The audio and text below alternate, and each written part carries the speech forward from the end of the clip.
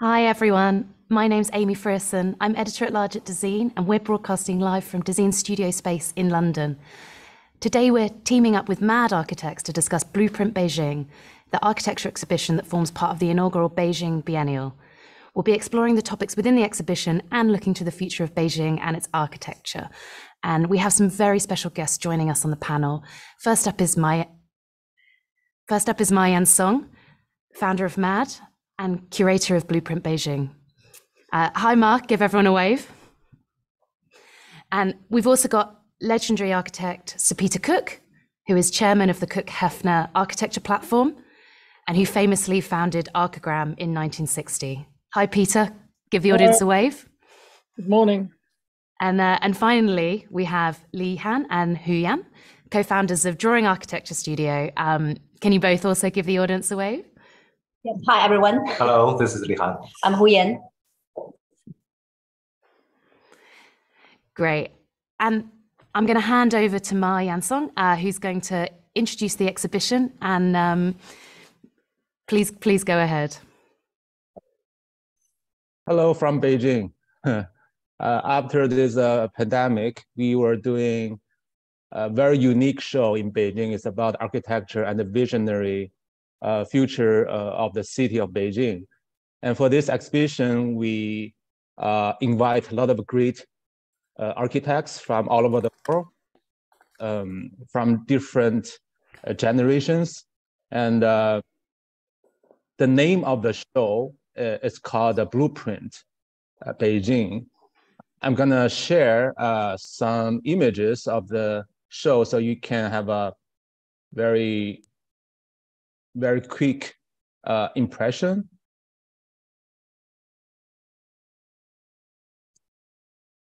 So Blueprint, we all know it's a tool for architects to make drawings, to turn your imagination into reality. But here we want to give a new definition. We want to show the architects has a very daring vision for the city. It's very futuristic or visionary. So those are architects we included in the show. It's not a big list, but we want to have this dialogue between Chinese young architects and international architects. And have this discussion about the future vision for Beijing. We also include some documentary in this show because we want to show the spirit from previous generations. So their work, we studied in the school and when we were young architects, and we want to show the proof that the great vision will result a very thoughtful research in the architecture. And I'm showing some pictures in this show. So here you see some models and the posters. This is a very interesting poster. We show a timeline of the city of Beijing from 1945 till now.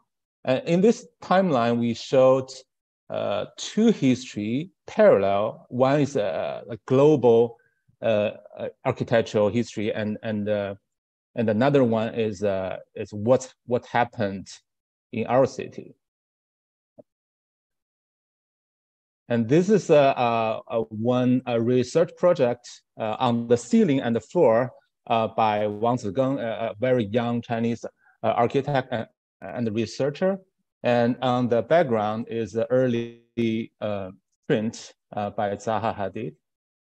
They're very abstract paintings about cities and architecture. And we also showing Eric Owen Moss, the new city, a model from Los Angeles, the cover city he's practicing in.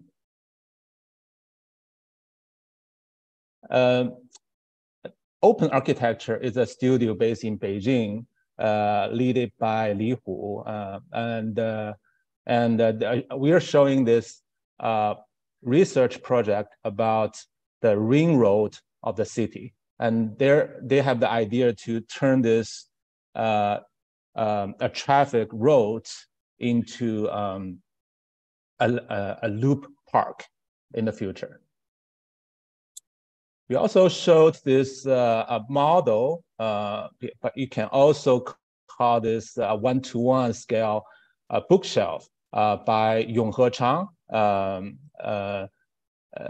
His idea is about the bicycle in the traditional way how people travel in Beijing, and he also shows the architecture conceptual models on this bookshelf.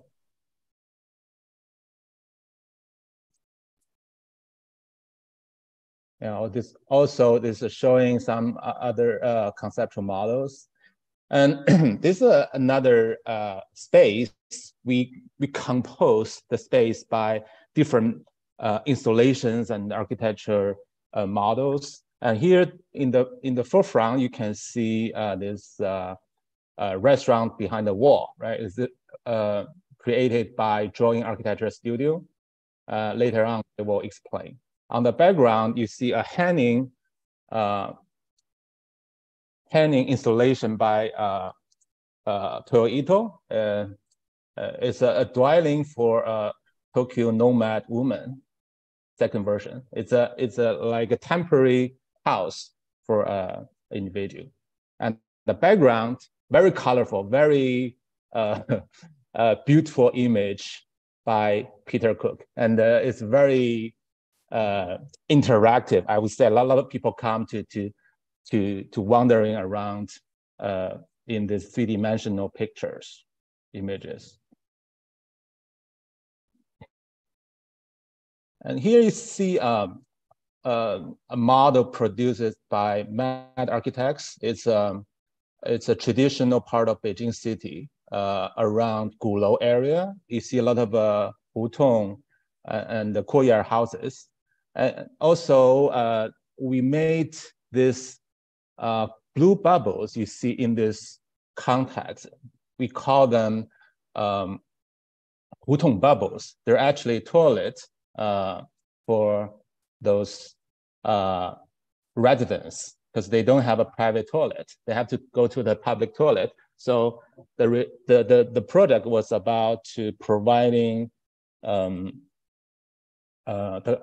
modern functions for traditional houses.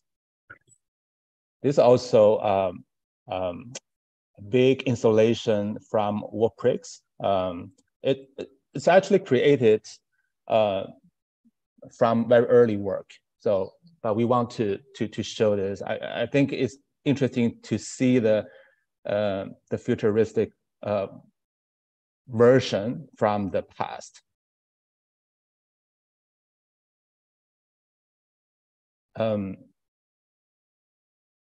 People's Architecture Office. It's a very interesting research-based young architects group from Beijing, and they're making a lot of interactive installations from very basic materials or architecture elements from the city.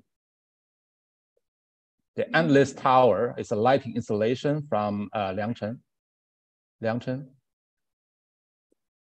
Junya Ishigami, this house and the restaurant in the earth. We show the models and Mardivi, it's a research project about Grand Paris. A lot of common issues we have in the city of Beijing as well, because we have also traditional part of the city, also building a lot of new houses, providing the density for the future residents. We also show some documentary from the past, the visionary images, models, pictures. This is some drawing from Archigram, also Super Studio, Oscar Niemeyer. I like this. It's a hand drawing. It's a sketch to show very romantic and natural inspiration for those generations.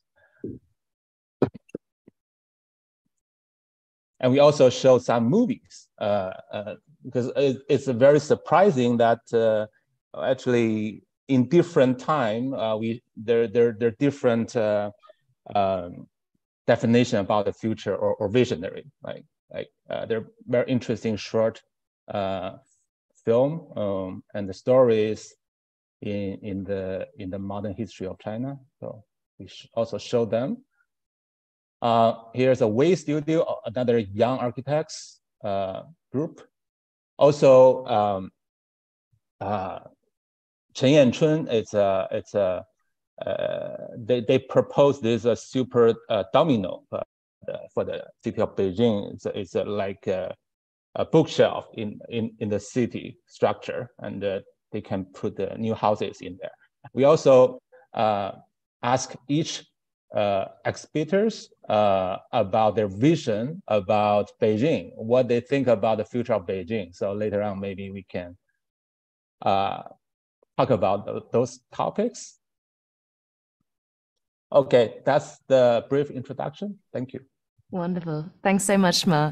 The exhibition looks absolutely fascinating, and I'm really sad not to have had an opportunity to see it in person. And Ma, as I understand, it's your first time curating an exhibition, and to do one at such a grand scale must have been an incredible challenge.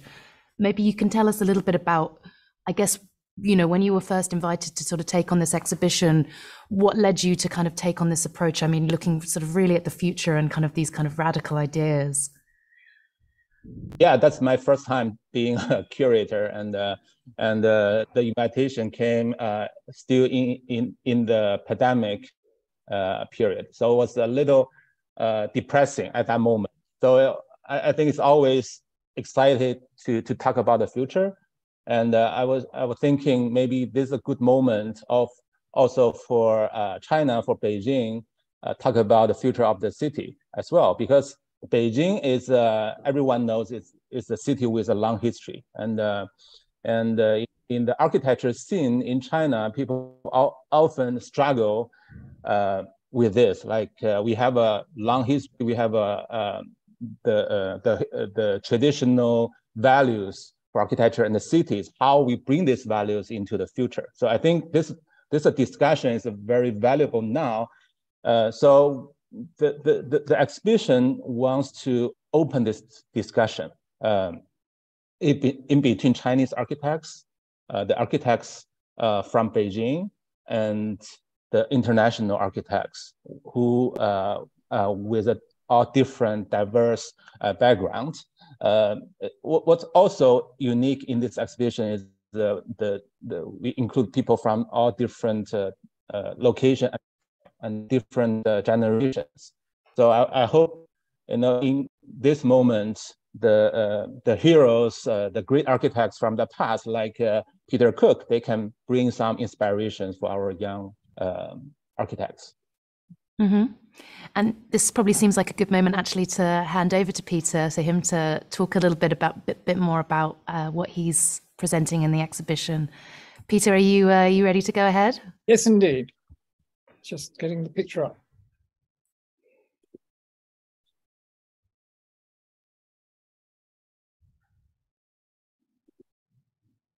So most of what I'm showing is drawings. I'm one of those people who did a lot of drawing and talking and teaching before I started building. And then I've had a patch of doing buildings, but I find, and now I'm working on buildable projects, many of which are in Saudi Arabia, so I can't talk about them. I sign frightening documents that tell me not to talk about them, but I'll get around that somehow.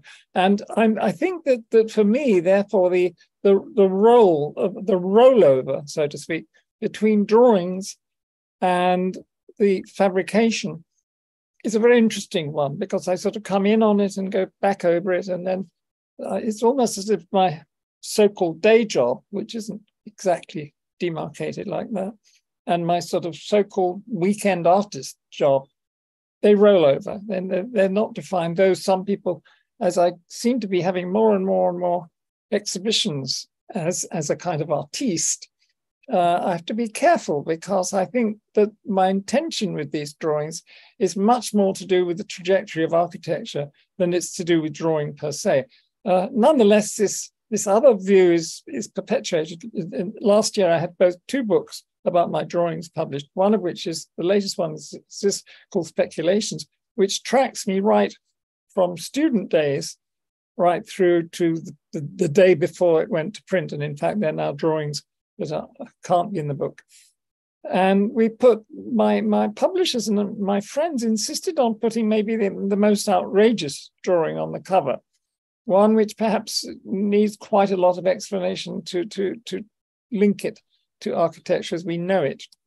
On the other hand, in early days, and so here I'm stretching from being sort of living history to today, I noticed that early drawings are much more to do with mechanics, also to do with the notion of the disintegration of the city. So one starts off with a city that is in interchangeable parts. It then moves to actually the notion that the main sort of heart of the city, the cultural heart of the city, can be put on balloons or trucks and taken to small provincial towns. So the sort of disassembly of the city becomes another conversation, which I examine in this rather more abstract work, where I take something that looks a little bit like the plug-in city in the first instance, and then as a sequence, as we move across the drawings, the hard-asked parts of it disintegrate into soft things, spongy things that are ambiguous as whether they're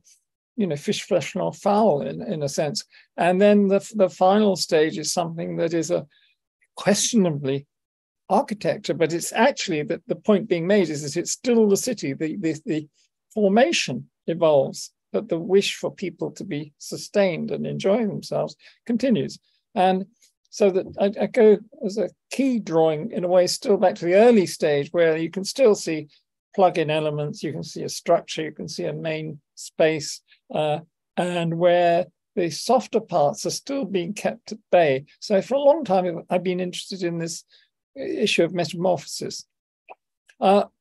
Sometime later, with really absorbing, because one's been a teacher for such a long time, you absorb many of the conversations that are going on around you. I can remember one moment when I was teaching, when everybody was talking about airships.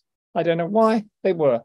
And I then thought, yes, I can graft the notion of the airship onto my pre-existent idea of the city that moves. And the later version had an airship at its generator. And then, there's been so much conversation about vegetation, the incorporation of vegetation into hardware, into hard architecture, the soft edge. And so in this project, I'm only going to show one drawing. In this project, I combine two notions, that of metamorphosis, three really. Also that of the fully serviced house. And thirdly, the notion of the vegetation gradually morphing into the technical aspects, the audio-visual things, the air supply, etc., etc. And in the final versions of this, the vines and the hedges have almost taken over the house. Now, sometimes these speculations go beyond the point of reasonables. I suddenly sometimes, it's about number 5 out of 6, say, oh my God, what's going on? The thing has got out of hand. And then I stop the series. Or I try in other cases to roll it over and say certain of the original conditions will probably obtain. Sometimes I find myself in another city. This was for academic reasons. I was in Houston. And I was fascinated, as a non-car driver, by the way, I was fascinated by Houston and its endless interpretation. And the fact that in the suburbs, it was very difficult to identify where you are. So there are 3 or 4 different conversations going on in these drawings. One is the notion of using markers, using something between a kind of billboard and a building to mark the freeway and say, we are here at this moment. Now we're at another place. Now we're at another place. And then all sorts of other things that struck me quite curious as to whole waves of city under tree cover.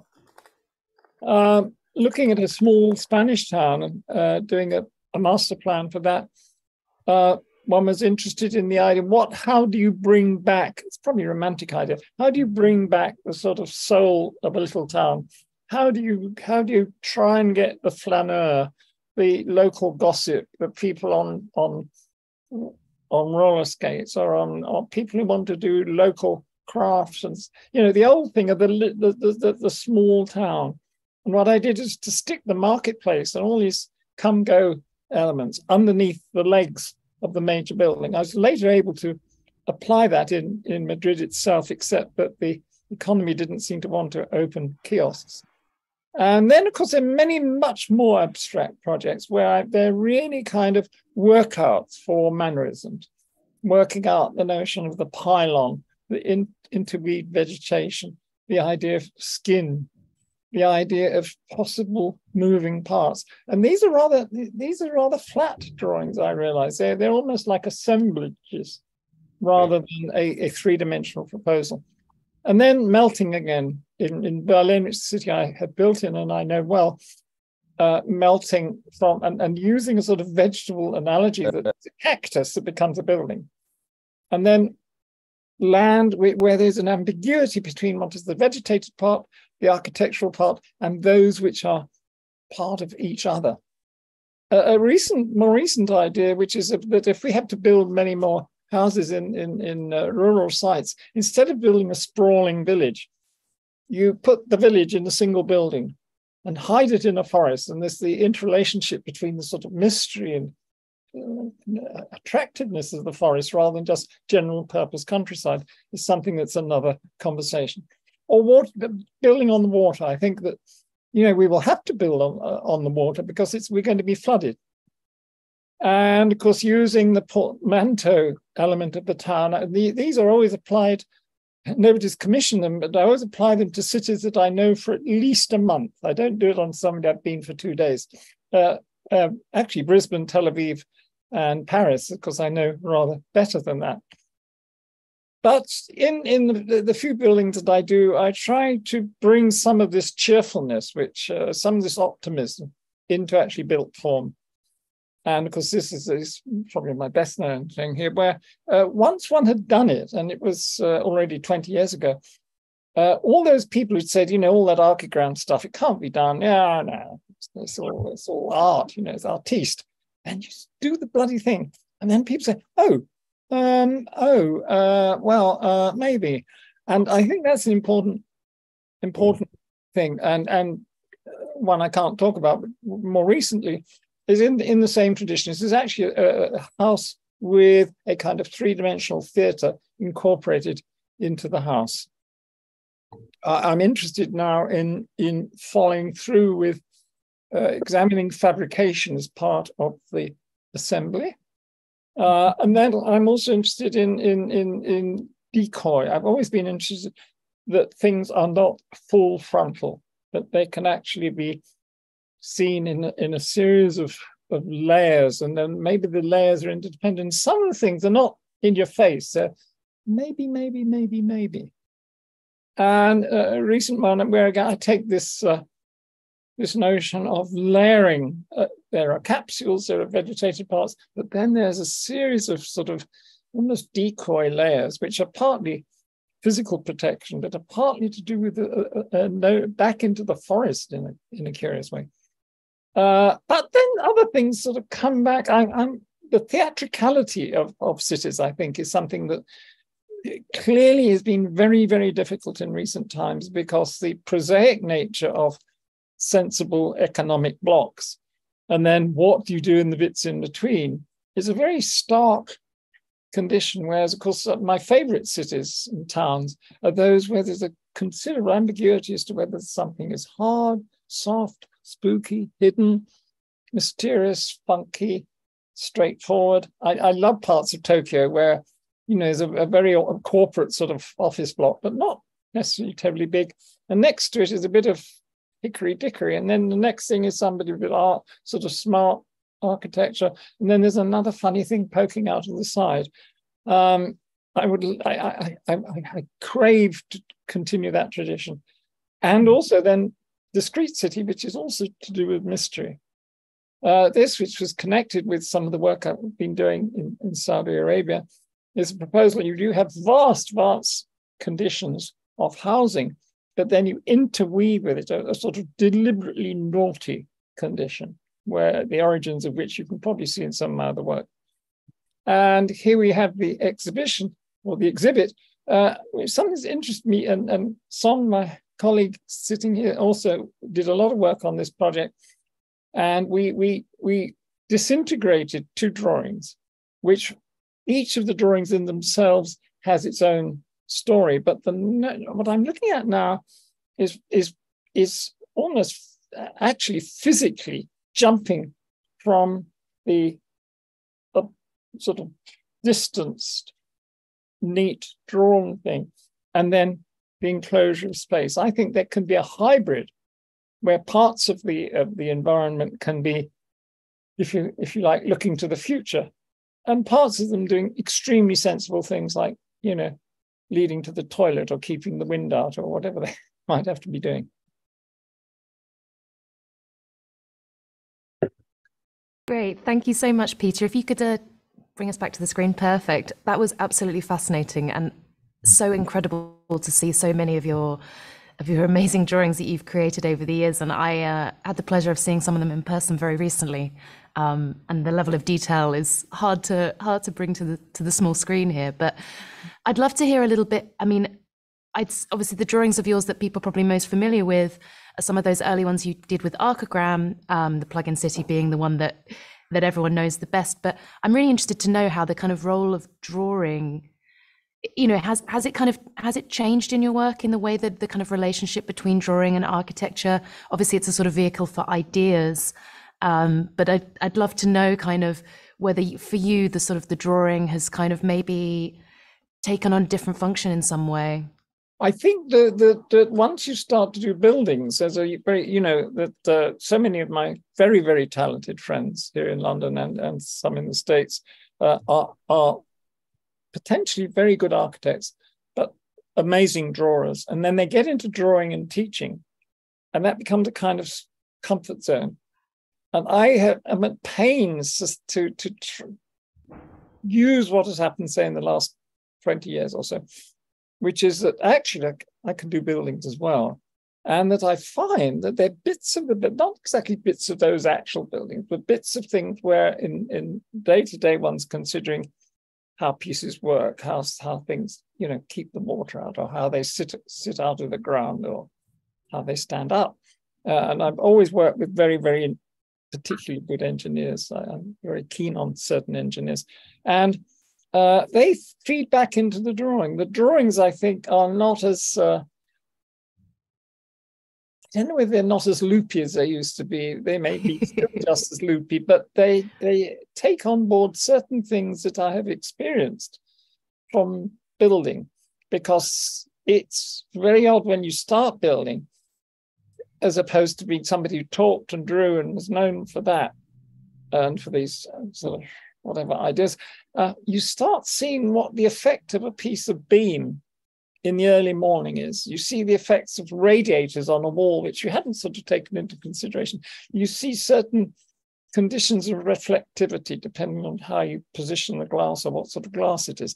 I mean, these sound like very straight up and down things, but they feed back into the sort of idea drawings that you say, yes, there's something about that. I think that's where the sort of veils thing and the layers thing came in, that I couldn't have imagined before I started having to experience the effect of light, the effect of sound, the effect of the presence of the object. I remember once going to Himmelblau's museum in Groningen, and my son was only about 3.5, and he was running around this metal building.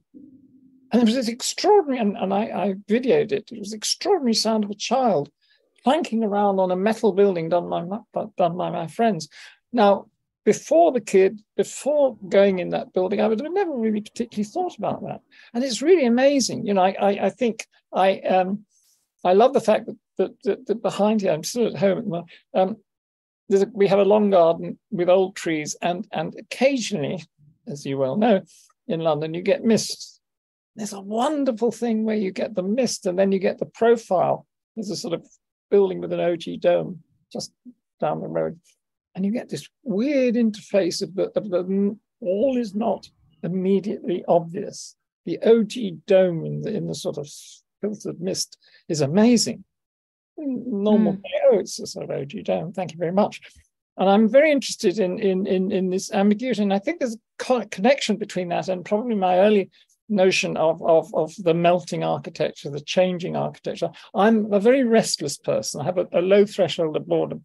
And you know, once you've seen one sort of 20, 50 story slab concrete thing, you've seen the lot in a way. I mean, I know some people do it better, some people do it, but I find some problems with Chinese cities that they've raced ahead and got enormous, but there's no soft edges. There's somebody clever comes and plants a nice little community building or restaurant or thing like that, but it doesn't make a city. It's a sort of series of sort of staccato sentences placed alongside rather than a flowing conversation. But that's, I like to state that straight off because it sort of intrigues me, but at a certain point it bores me.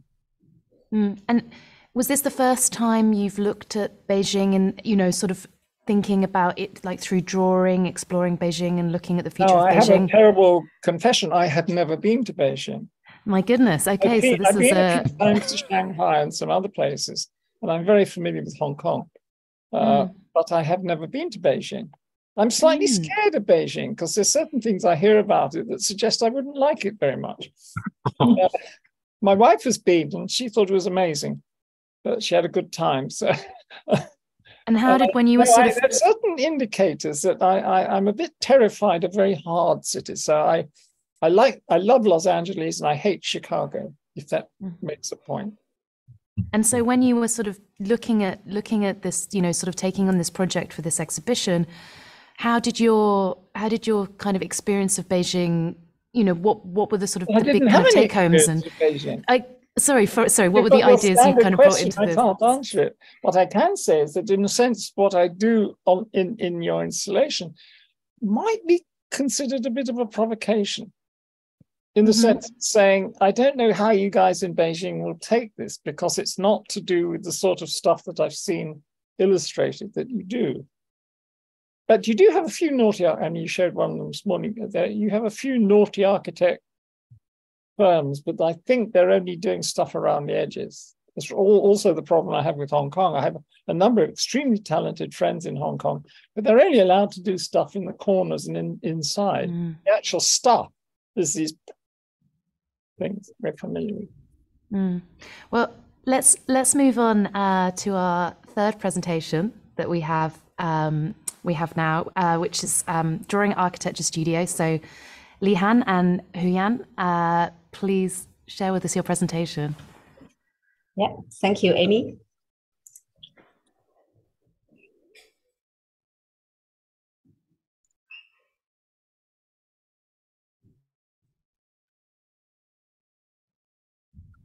Okay, so it works.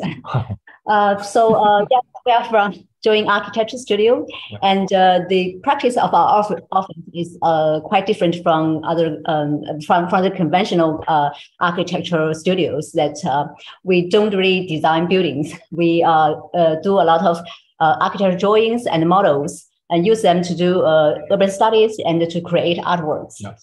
And here are some examples of the the large-scale murals we did in different cities as public art.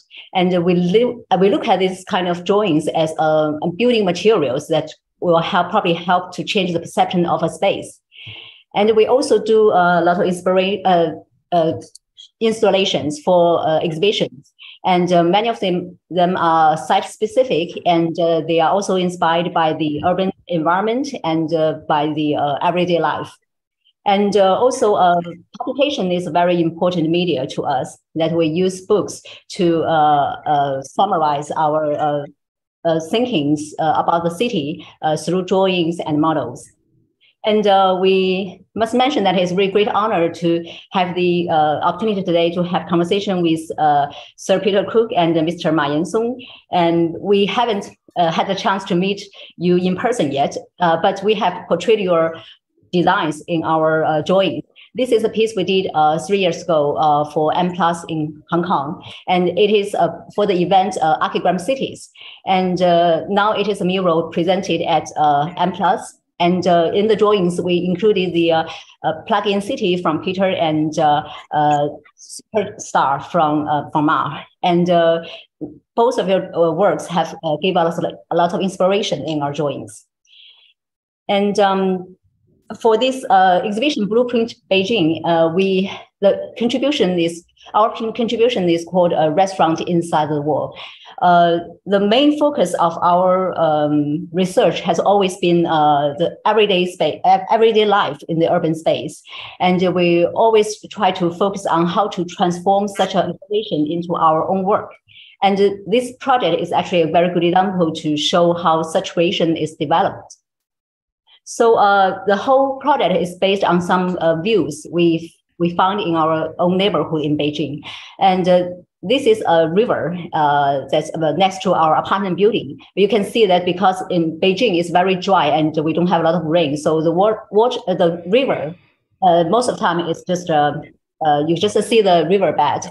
And then there's between the river and the apartment building, there's a long road converted into parking lot for the residents. And between the parking lot and the apartment building, there's a small fence.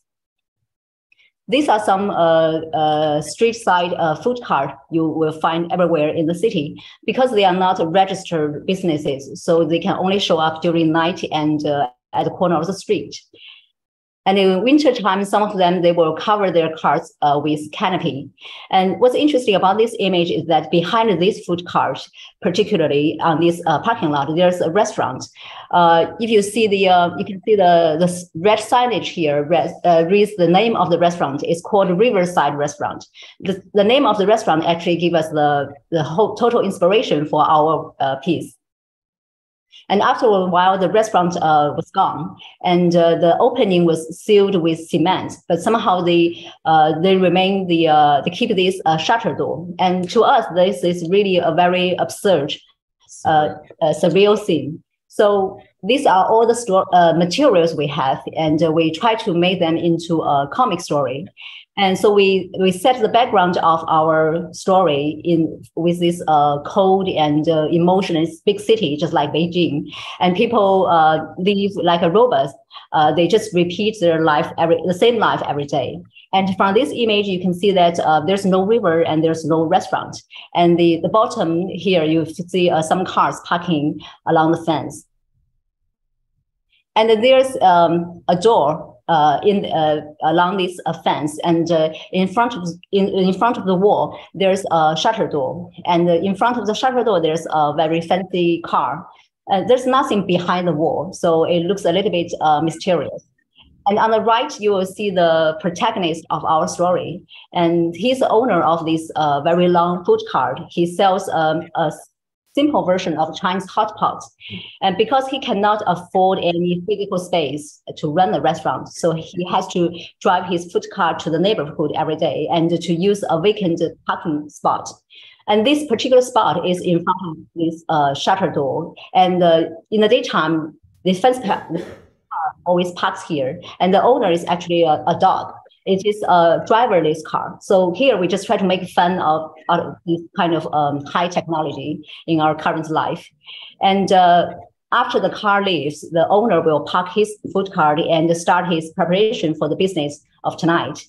And if you look at those small vehicles, small businesses, you will find that the owners, they usually will do a lot of very creative modifications for their vehicle in order to make it convenient for the business. And so we try to follow this approach, and we designed this special version of a hotpot food cart for this protagonist. And we follow the idea from this kind of conveyor belt sushi bar, and make this rotating system for the dishes. And so to us, this is a low-tech version of how people can use technology in their life. And the turning point of the story comes with the rain. As the water accumulates in the riverbed, now the river starts to show up. And when the rain gets heavier, the owner finally opened this shutter door. And behind it, we find there's a retractable canopy. The owner put it completely out of the wall and covered his food cart. So here we can see a space looks very similar to a restaurant. It's enclosed finally. And also he turned on the light for the signage. It reads Riverside Restaurant. So this is the climax of the whole story. Only in this particular moment with this weather, we will have the river and we will have the Riverside Restaurant converted from the food cart. To us, this is also a moment very surreal and somehow romantic in this rainy night. And on the other day, when the rain is gone, everything goes back to normal. The dog is back with his fancy car and people just go back to work as usual. So you can see that the whole narrative is not based on something dramatic, not any dramatic plots, but it's based on the transition of the space. And after we finished the story, we received an invitation from Ma for this exhibition at Beijing Biennale. At the beginning, we thought that we want to actually make this food cart, but because of the limited time and budget, in the end we decided to only reproduce this the scene from the story. And we found it's actually become more interesting because when you detach all these kind of urban elements from the reality and put it into an exhibition hall, it looks even more surreal and absurd and mysterious. And we think that people might find more curious about this whole piece.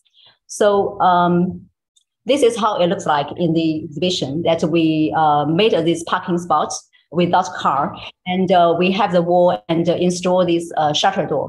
Behind it, you can see the drawings, the image in line drawing that indicate this temporarily existed restaurant, and also with a signage. So the audience might ask the question that what is this for when they see this side of the installation? We want to give them the answer with our comics. And the way we present our comics is inspired by this kind of old-fashioned newspaper bulletin board we can find everywhere in the old neighborhoods. People still read news in this way. And we think it's perfect for our comics. So we make this one for the other side of the installation, and people can read the story just like reading a newspaper. Yeah, so in general, that our installation has two sides. One side is to give a question to the audience, and then the other side is to give the answer. And we also have a small, not included in the exhibition, but we have made a small handmade paper model for this special version of food cart. And this is actually from one larger project we are still working on. It's called City of the Machine. And the whole project is based on the observation about these kind of small vehicles you find in the big cities. And they are transformed by the owners and to run all kinds of small businesses. All these owners, they cannot afford any single space in this expensive city. So they can only purchase, the only property they have is this kind of small vehicle. And so they drive them everywhere in the city, and if they find somewhere appropriate, they will stop there and occupy that small public space for a while to run their business. And if they are questioned or driven away, they will just leave and try to come back again when it's safer. So to us, we look at this kind of guerrilla style way of doing business, like resilience to this increasingly expensive urban environment. And we look at them as how powerless individuals to fight against the big system. So we try to use models to portray this kind of use of public space, and try to make speculations about how crazy this design could be for this kind of small vehicles. And we hope that we can open the discussion about how individual can use public space when everything in the big cities becomes so unaffordable to most of people. And also as a response to the theme of the exhibition, The Future, we borrowed the book title from So Fujimoto, Primitive Future. In his book, he was talking about primitive forms of nature, like forest or cave, to inspire his design. But to us here, primitive means the basic form of life, the only thing you can use to change your life.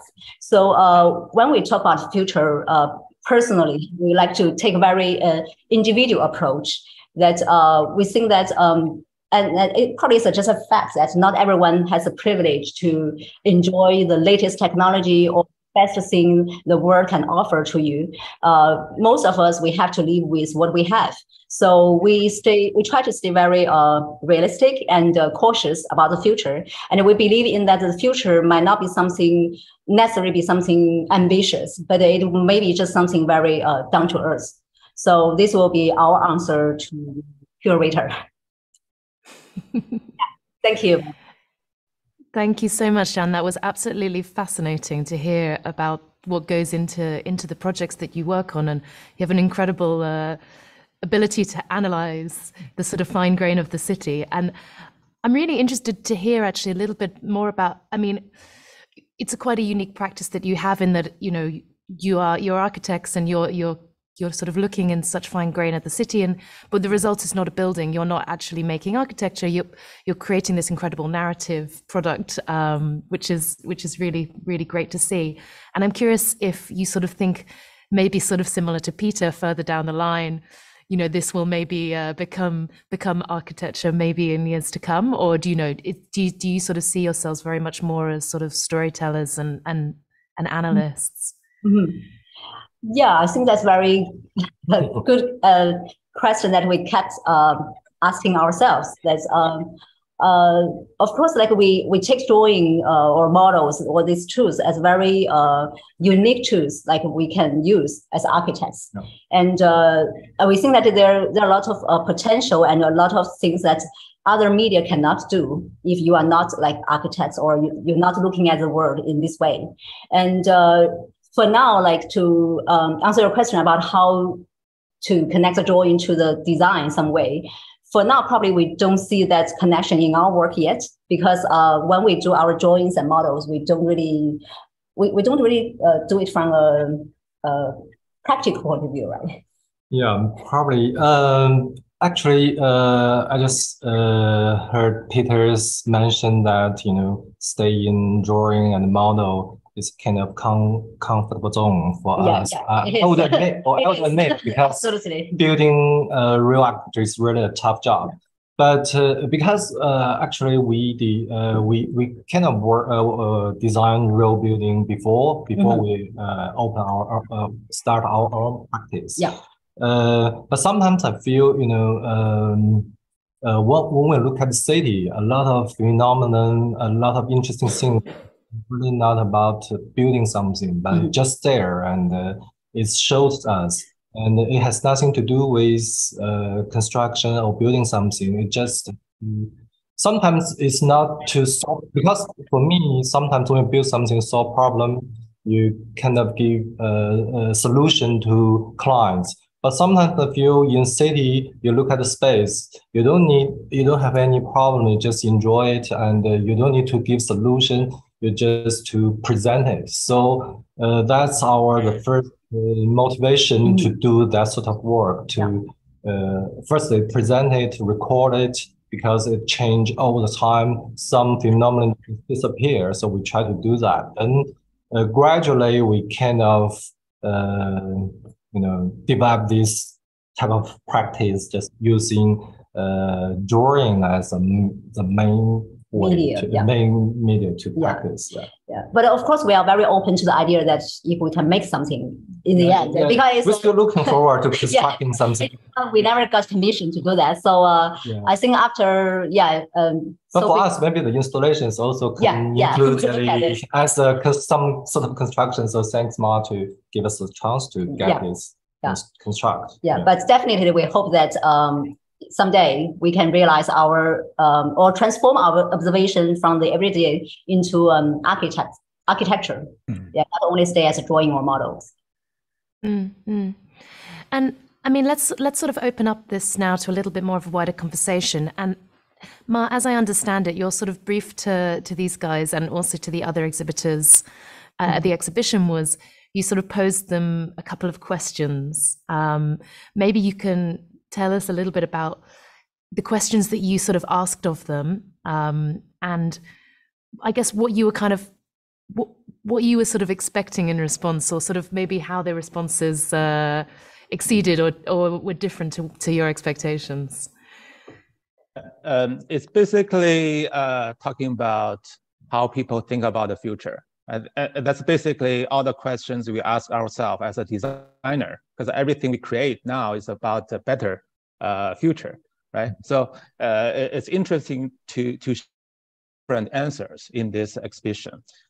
I think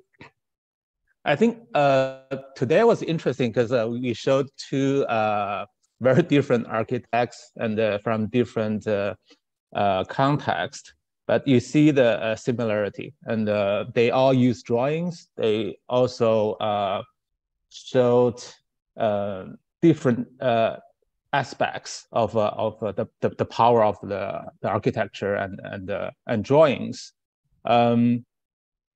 I think that's already different understanding about the future, like what Huyan just mentioned, that their observation about the reality is the starting point of the narrative and their work. It's different from, many of us think about the future is a science fiction movie. It's a far away. But it's actually linked to our daily life. So I like what you mentioned, romantic. I think that's a very beautiful word to describe your work. It looks very practical. It's basic. It's based on the daily life, but you find the moment and emotional quality for architects, like what we can bring to the society,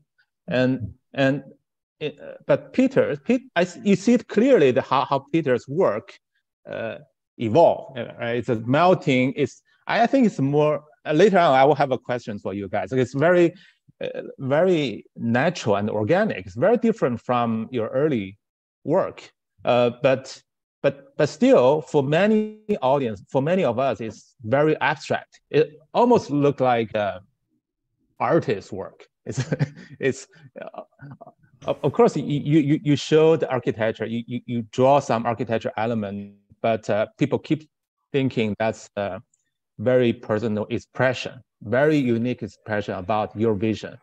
It's a bit different from their daily or practical part of the world. So I think that's the two aspects already showed the discussion about how we see about the future. I think all this discussion is very important because I think today's world is quite practical. Like people will ask why you're making this, why are you making these drawings? Because why you think about these issues is a future or vision or personal visionary image is it important? So it's important to link these visions to our life, like that's what we want to show in this exhibition, like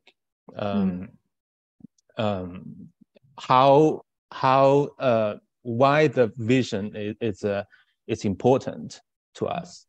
So. And you see that as the job of the architect, really, to sort of to link these two things, to link the idea of a vision for the future with sort of the day-to-day of our cities. Yeah, I think the beauty of the exhibition is we have all different answers from different people. so people, when the visitors come, they will observe, they will listen, and they will see the story behind it. That's very important. Also, we show some documentary from the past. Those visionary work already shows the result or achievement in the past. How this research affect education, young architects, the education, like they all both they're all teaching now.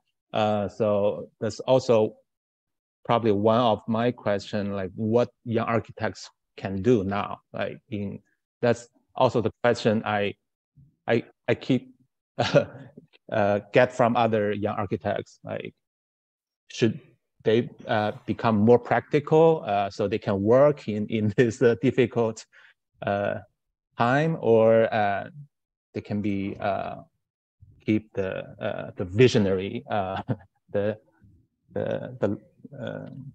about the future? So I understand you all have some questions for each other. So I'm going to ask the other panelists, maybe Peter, maybe you can go first. Maybe you'd like to respond to Ma's question and give your opinion.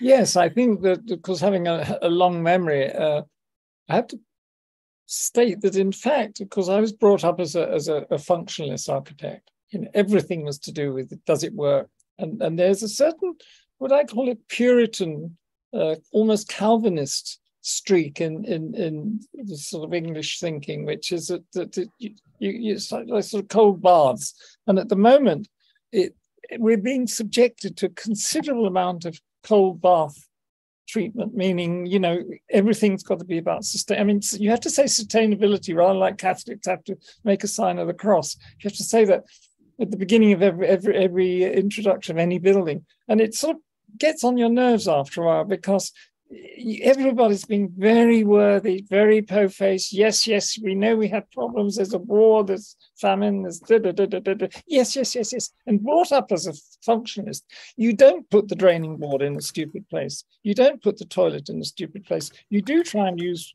timber economically, etc. That for me goes as given. What I've also been interested in, two things that came up in conversation. One is that there is this interest in what appear to be the trivia of towns that actually can lead to an understanding of towns. I didn't include it here, but I, as everybody who knows me knows, collect kiosks. I go around the world and I don't photograph the, many of the, I photograph the kiosks because the kiosk is doing something sensible like serving coffee or sausages or something.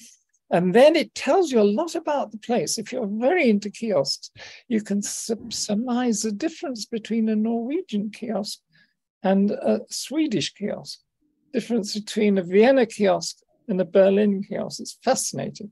And it tells you about the way in which the sort of objectives or the spirit of the locality affects something which is a straight up and down requirement. And I was also reminded of people like Atelier Bow Wow, who have been looking at urban trivia and then drawing certain conclusions from it, from which one can design.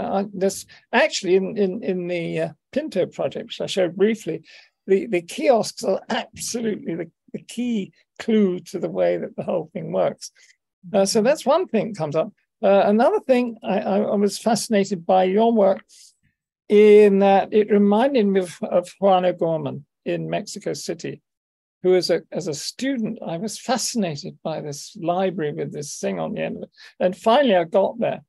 And then I started to link it by sort of researching online, actually, other things that he'd done. And the guy probably went bonkers by the end of his life. But the way in which he started off all as a very elegant sort of Corbusian architect doing the house for Frida Kahlo and her husband, the two houses, which could almost be called. And then he does this mural, and then later he seems to do these in his house or something. The drawing has taken him over.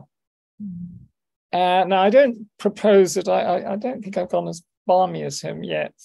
But I think all these things are strands from which we draw. And another subplot, and I think this comes from being a teacher, is that what I have to admit is one of the things that fascinates me most about architecture and why I draw what I draw, is I'm really interested in vocabulary, the actual vocabulary of architecture, the actual range of things that we can do with what we have and what we design. You know, I think our vocabulary of what we do with windows is incredibly narrow. You know, we've hardly moved in 100 years. You know, what we do with turning a wall around a corner. Yes, we have computers and they can introduce another bit of vocabulary, but now even that is starting to get predictable. You know, it's going to swoop, and it's going to swoop in a certain way, and it's falling into a sort of academic trap. So I have to say that a subplot running through all of this, and a conscious subplot, is yes, okay, let's have a draining board in the right place. Yes, let's have a sensible, you know, corner of a street. Let's have a very useful thing that allows, you know, vegetables to grow up it or whatever. But how do you do it?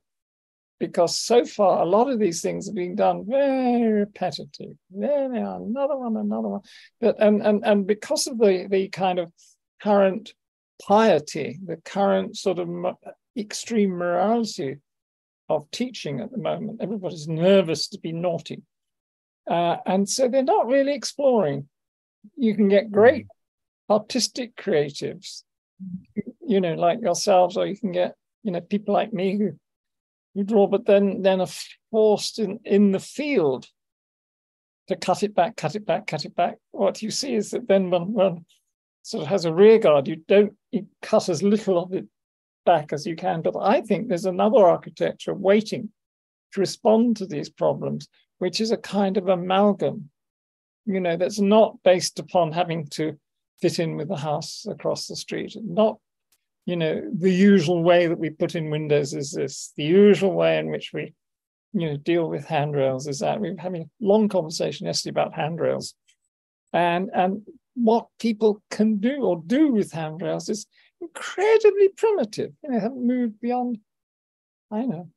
In fact, I would say, this is a funny one, that the Victorian period, certainly in the West, was probably the most creative. When I was a student, that was trained out of me. I was told that Victorian was terrible, and you know, I lived in a town like Victoriana. But actually, they were very inventive. They would go here, they would go there, and they would go somewhere else to add things and make them appear to be interesting and agreeable. But fantastic. And Yan and Han, do you kind of have a take on this? Is your sort of experience similar? Do you think there's a sort of reluctance for people to be naughty, as Peter suggests? Yes, maybe in some way. If we look at the works, that's the reason probably sometimes when we look back to the history of architecture, look at the works by like from Peter, from his generation, or like works from maybe even the 1980s. You feel like at that time, you feel like the architecture might be even more wild at that time. Although, actually, I mean, in terms of technology, it's now we have better technology. We can build whatever we want, right? Whatever we imagined. But or probably we are not in a good position to say that because we don't do buildings by ourselves.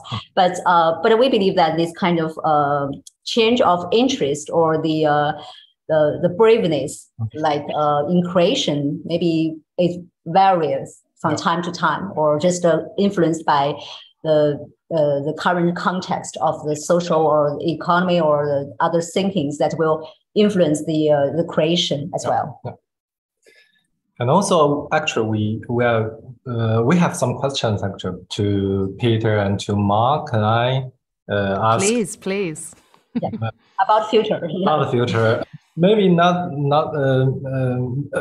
because we interested in the drawing, and Peter did a lot of drawing. Actually, we get a lot of inspiration from drawing. So our first question goes to Peter about the drawing. Actually, I'm really interested in, I really want to know, the process of drawing because I'm made drawing by ourselves. So we really interested in the process because from our observation, you cannot always use hand-made drawing, use pen to do the outlines, color with what colors, the style, the material used kind of similar for quite a long time. So I'm wondering how do you make drawing? Because some drawing are really complicated. Do you use tracing paper or sort of things? And do you use computer to help you to make this drawing? So I'm curious about this. So okay. Of course, it's a very long process, and I was not a good drawer at school. Even in my first small architecture school, there were many people in the class who could draw, horses, trees, all that stuff, and I was a bit painful, and I could only use it using one of those, yeah, and one of these they're sitting on here now because I'm using earlier this morning. But in the office, I'm surrounded by guys, who can and ladies who can just whistle this stuff out at the drop of a hat. There's a sub-conversation, which is, does that make it too easy that you need a bit of struggle in order to have time to think? But I won't digress on that. Yeah, it was a slow process. Gradually, I learned. I was always surrounded by people who could draw better than me, including very close associates. And you just have to sort of try not to let the side down. Then you gradually pick up a few tricks, and always the idea was I was so determined to get the idea out that I just sweated it. I think drawing the corner is always extremely difficult. If you can do a corner, then you can do most of the other things. And then I know I'm still drawing more or less how I did 50 years ago. I'm quicker. I know the tricks of avoiding things I don't do very well. I use as good of materials as I can find, spend more on the paper, blah, blah, blah. But it's also that now here's a question, whether one now does drawings incorporating pieces that that you can do, falling into the traps I've just been saying earlier, or do you try and push your, not necessarily technique, but the combinatory aspects? And that's, I think, what I've been doing lately. I draw in a certain way. I know what I can control. I know what I can get done in time for a deadline or an exhibition or whatever it might be. But the combinatory nature, I got just doing something now where I'm combining wind machines into what appears to be a soft territory. And what I'm thinking about is, should the junction say it establishes the point at which it becomes a machine, or should it grow out of the softness? And there's this plus and minus for each of those. Things like that, I just draw like I draw with rotary pens, which are getting increasingly hard to find. And I draw more often now on good paper rather than on tracing paper. That means if you fuck it up, you're lost. You have to start again, so you don't fuck it up. And I'm very good at dealing with mistakes. And I think, but in the daytime, anything that we're working on immediately, after I've scribbled around or my colleagues have scribbled around, it's whistling through the computers faster than I can even talk. Then sometimes you need to go back over it. Can I interrupt here, because I'm concerned we're a little bit short of time, and I have a question I'd like to ask Ma, actually, which I think kind of touches on what we've just been talking about, is kind of putting together this exhibition and bringing together sort of 20 sort of visions of the future of Beijing, and then also kind of looking at these ideas from the past, these archive ideas. Do you get a sense of what we think the future looks like? How much has it changed from what we used to think the future looked like? Do you think our ideas and our dreams for the future, or our kind of visions, are shifting, or do you sort of think that that they kind of stay fairly stationary, or sort of fairly constant? Definitely, definitely shifting. It's always changing. Also, the future is not common. It's for everyone. Sometimes it's just very personal. You know, sometimes it's even emotional. But I just find that's beautiful. You know, that shows the humanity in our cities, that people are different and people thinking about different things. On the opposite side, it's the very practical world that I feel the very strong atmosphere in today's society, that it's more about producing and how we can producing, how we build, how we actually make things, but not ideas and the thinkings. So that's the beauty of this collection. We have all these beautiful minds and concept ideas behind those works and the installations and drawings and models to show their thinking.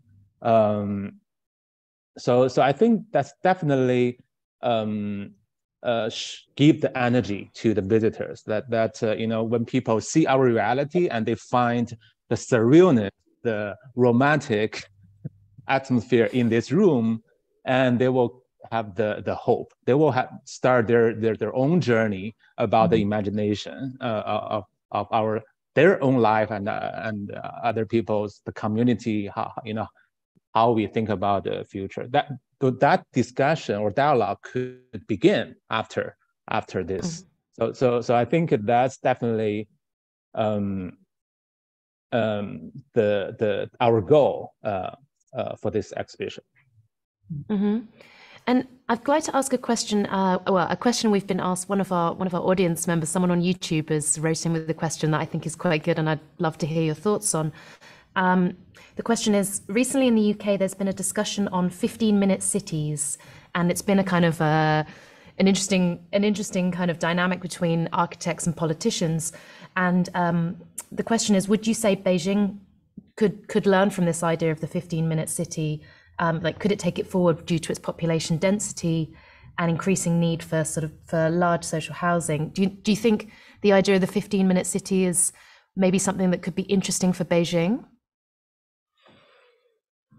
Yes, I think Beijing is definitely very hard on people on this matter, because the scale and the size. I mean, Shanghai is better, right? Shanghai has a more walkable planning, that they have small stores and supermarkets close to your home. But here is definitely super difficult to do that. But I think it's something we should raise the issue. I think it's important.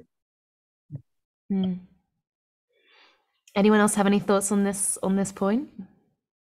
For me, actually, yeah, I would agree with Ma that Beijing is a kind of city sort of based on the car, but not totally.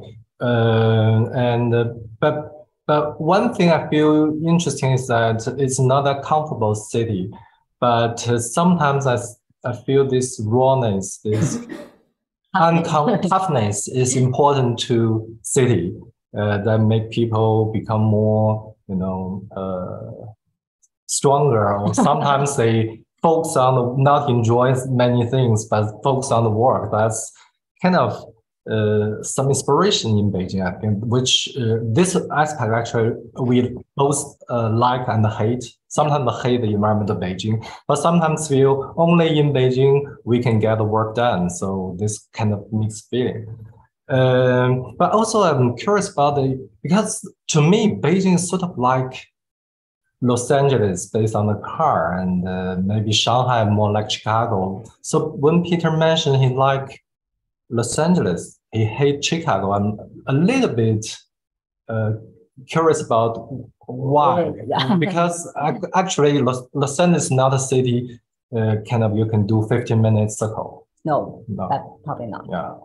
And I think actually, before you answer this, Peter, actually this kind of leads into what I think might be a good kind of sort of conscious of our time, what might be a good kind of question for you all to kind of think about to end on, which is what makes a good city? And this actually kind of was based on a question from Peter from LinkedIn, who wrote in and said he'd ask, like, what can you explain what you think makes a city? And yeah, I'd love to maybe from all of you to just hear what you think makes a city, what makes it great. What are the ideas? What are the sort of elements of a city that we should be championing as we look ahead to the future?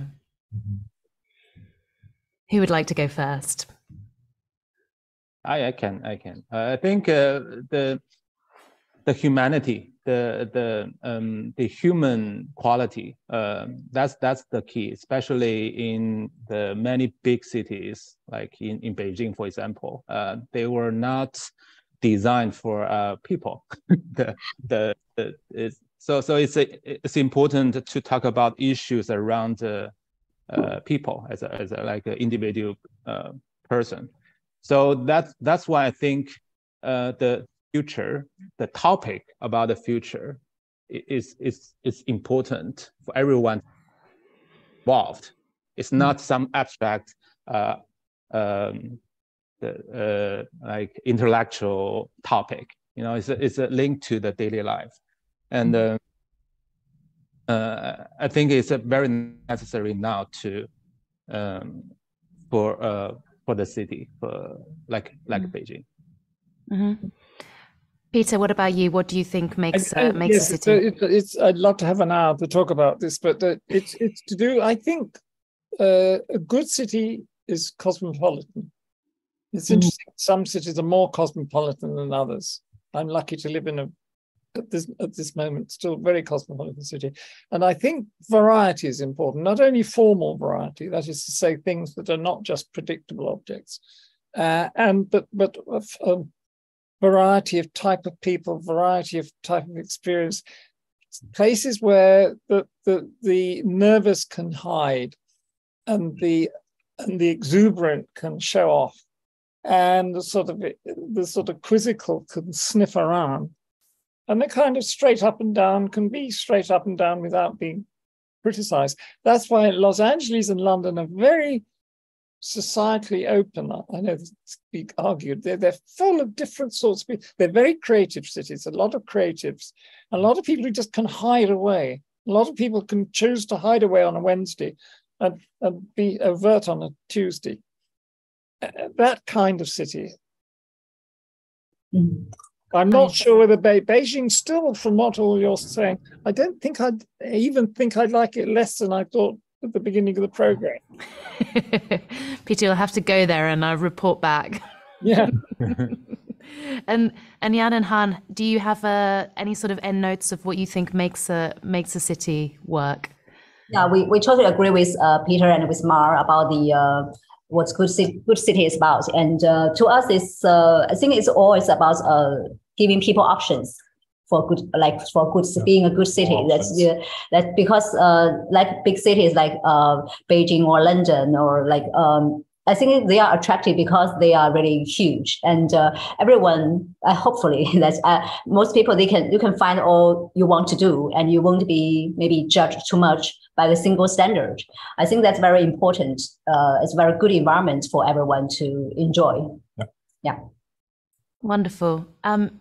That's all we have time for today. So I just want to take a moment and say thank you to all of the speakers. I feel that we could continue for a while, but I think we have to draw a line here. But really, really fascinated to hear from you all, and also to sort of find out about this incredible exhibition. For any of our audience based in Beijing that haven't seen it yet, I think there's still a very small amount of time. Otherwise, thank you very much, and yeah, goodbye, everyone. Thank you. Thank you. Thank you, everyone. Thank you.